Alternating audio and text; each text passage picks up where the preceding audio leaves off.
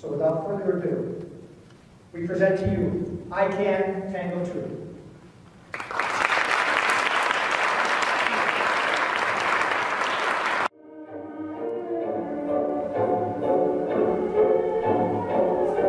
Hi, this is Chuck Clayton, the producer of ICAN Tango 2. The event was held on April 4th, 2014 at the beautiful Proscenium Theater in Tucson, Arizona. This performance highlighted many of the top Argentine tango dancers here in Tucson. These performers have over 100 years of experience, and there was over 1,000 hours put into the preparation of this amazing event. Over $4,500 was raised for the International Cancer Advocacy Network's Clara Nelson Brain Tumor Program.